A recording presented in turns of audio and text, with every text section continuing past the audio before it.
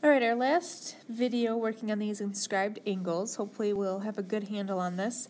I have a little bit of a typo. I'm not sure if this is what it looks like in your packet.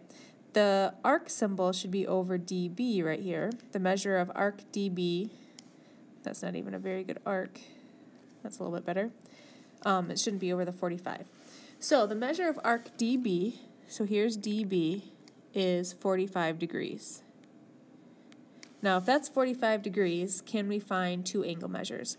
So first it says the angle, angle DAB.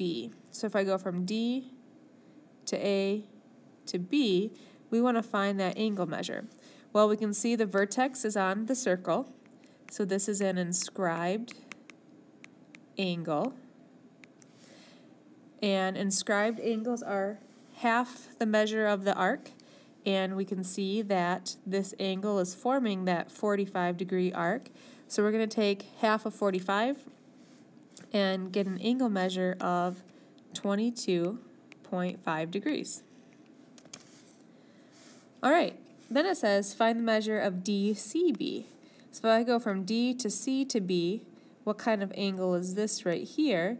Because the vertex is at the center of the circle, that's a central angle. And we know that central angles are equal to the arc measure.